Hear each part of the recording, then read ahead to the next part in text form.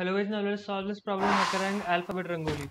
Actually, this problem might be a bit difficult for you if you don't know how to calculate the width and all. We can do this. You just need to know some of the functions from the string class in Python. So first of all, if you see the size is 3, then you just are going to up to 3 letters, right? A, B, C. If the size is 5, then you'll go up to 5 letters. That is from A up to E. And if size is 1, then you'll just go up to 1 letter, which is just A. So if the size is 1, you're just going to print out A. If the size is 2, you're just going to basically just have to take care of this middle line. So if suppose the size is 2, then you will print out BAB, that is only this much part, and between BAB there are two spaces. That is, see, there are 3 letters BAB, and between 3 there are two spaces, right? So that's why 3 plus 2 is the total length will be 5. And suppose the size is 3 now, so you're going to print out CBA, and after that again BC, which means, see, there are how many letters? 1, 2, 3, 4 and 5. That is, in total there are 5 letters, and between 5 letters there can be 4 spaces. That is, the total width of this will be 5 plus 4, which is 9. So I actually have it written. So see, if the size is 1, then we are just going to print out A, that's it. But if the size is 2, so if the size is 2, I told you are BAB, that is, we'll just print out BAB. So between 3 letters there are 2 spaces, right? So the total width will be this much, because in between the spaces we are just going to print out the hyphen. So 3 letters, 2 spaces, that is 3 plus 2, 5. So when the length is 2, we'll print out the width is going to be 5. We'll not print out anything up to now. So the width is just going to be 5. So if the if size is 3, that is if n is equal to 3, then obviously 3, 4, 5 letters and 4 spaces, that is 5 plus 4, which is 9. And then you can go to up to 4. So if it is 4, then see, now when it is 4, you will have to print out D as well. So basically you're going to print out DCB ABCD. That is DCB 3 letters, 4, 5, 6 and 7. That is, there will be total 7 letters, and in between 7 letters there can be 6 spaces. That is, total width will be 7 plus 6, which is 13 obviously. And you can go from 5 and on, you can just count it. But this is actually an AP. So this is an AP which say the first term. So I'm just going to write the first term as A. So A is equal to 1 in this AP. Then the common difference D. The common difference is, if you see between each and every element, the difference is 4. So the consecutive difference is 4, and the first element, actually we want to calculate the last element and in terms of n. So we know the formula of Tn, which is the generalized term, which is equals to A plus n minus 1 into D. And okay, hold on, what am I doing? Yeah, so A is not 5, A is 1. So because see, they're just starting from 1, so A is going to be 1 obviously. So when A is 1, which we are just going to substitute the values A plus n minus 1 into D, and we'll get the generalized width as 4 n minus 3. So for each n, the width is going to be that. So suppose n is equal to 0, then width is 1. N is 2, then 4 into 8, 8 minus 3 is going to be 5. So in this way, we are just going to get all the values. So this is nothing but the width, 4 n minus 3. So that was about explanation about the width and all. So for printing out the elements and all, I'll have to import the string class. Why am I doing this? Is because I can get the alphabets directly. So I'll just write alphabets, and I'll use the ASCII.lower. So for that I'll need the string object. So I'll just write string, not str. Yeah, string dot ASCII dot lowercase. Yeah, and ASCII underscore lowercase. Remember. Let us first of all print out alphabets so that you guys understand what it is. If you don't know what they are. So yes, there seems to be something wrong because I didn't write print alphabets. Yeah, I'll just run this code. So basically this is nothing but the alphabets that I want to print out on my screen from A to Z. But I just don't want them completely. So suppose size is 3, then I just want ABC and so on. So basically you guys know, you guys are that smart that you are just going to get the alphabets up to n. So I'll just write n equals to, first of all, let us take the integer input. So not only input, I'll just write integer input. So fine, that is easy. And after that, let us do one thing. Let us use a for loop for that. So actually I need an empty list. I'll tell you all why. I just know I need it. So because I'm going to use a list to append the values into it. First of all, let us do easy things. So I'll just use a for loop. So say for I in range. The range is going to be I. Sorry, not I, n, because there are obviously n letters. That is size is 3. That is size is n in this case. So that's why. So first of all, let us write put normal string. So suppose this is a string with a hyphen, because or a dash, whatever you want to call it, because this is the most important part, the dash thing. But now remember, you have to join it with something else. So if you don't know the join function, I'll have to explain it to you all. So I'll just use a rough file. So suppose I have a string equals to this thing hyphen, and I can have a list now. So a list with random values, like, hold on, yeah, I'll have to use a list normally. This is going to take time, but it is fine. You guys need to understand what is the join function and all. So this is 1, 2 and 3 and equals to. Yeah, this is my L, and I just print out s dot join. So print out s dot join, and whatever join is L. So basically what will this do? It will join 1 2 3 with a hyphen. See, 1 2 3 with a hyphen. So basically 1 then hyphen then 2 then hyphen, okay, hold on, then hyphen and then 3. That's what we want to do. That's why I actually used an empty list, because I'm going to use that. So fine. Okay, what I'm going to do? Yeah, this is the right code. So that's why I use the hyphen in place of the string, so that I can use that. But I'll use this thing afterwards. So let it be a comment for now. I just explained it well, so fine. So now I'll do one thing. First of all, I'll just print out something. So I'll print out alphabets, but I want the only 3 alphabets. Suppose size is 3, then I want only 3 alphabets. That is from A, B to C. So I can do one thing. I can go from I, and I'll just stop at N. So what will this? And I'll print it out obviously. So let us do one thing. Let's print out alphabets of I up to N. Yeah, I'm just basically traversing through this thing. So just run this code. See, this is the string that I want, but I don't want that. I'll just write size as 3. So you got 3. So A, B, C, B, C, and C. Why? Because when size is 3, then it printed out this thing, because it will go from 0 up to 3. Then it is fine. Then it will go from, because I will be 1 now, so it will go from 1 up to 3. So that is this much. That is BC. That's why A, B, C, then BC. Then it will just print out C. That's what we had to do. Fine. But you can do one thing. You have to join these things by hyphen, right? I told you all you can use the join function. By basically using that, you can basically join them by using that thing. What am I saying? I don't understand myself.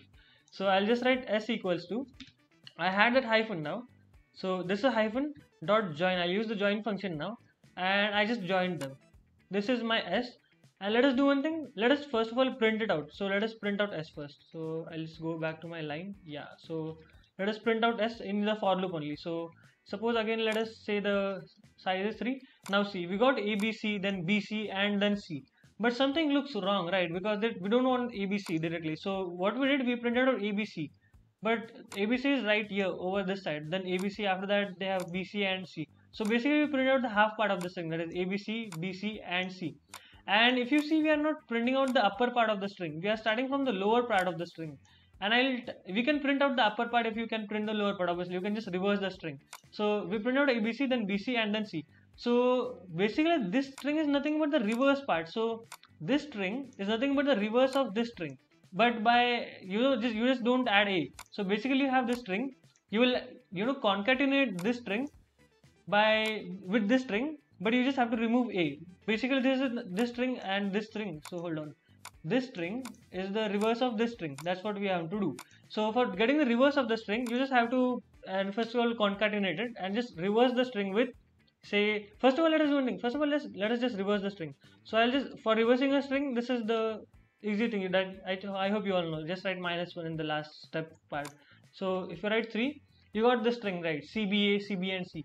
And if you check now, so that's what we had to do. So C, CBA, CB, and C. So we are fine with this part of the code. That is half part of the pattern we did. Now we just have to concatenate it, right? So first of all, let us do one thing. Let us directly join in S to it. So now let us run this code, and let us say again 3. So I just concatenated the reverse part of the string with this string S. So now what happened over here is, see, it printed out CBA, and it reversed it, and it printed out ABC. Then it printed out CB, it reversed it, and it printed out BC. Again it printed out C, and the reverse of C is C.